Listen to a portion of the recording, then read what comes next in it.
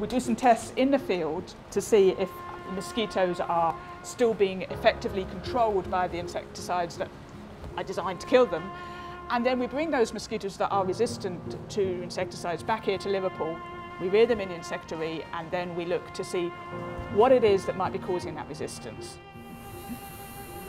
We have to grind up the mosquito in a tube to extract the DNA into the liquid so we can analyse the genetics.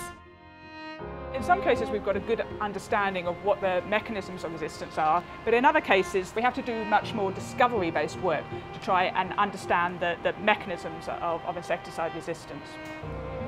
Once we have that information, then we can develop simple genetic tests that can be done out in the field to detect that resistance mechanism.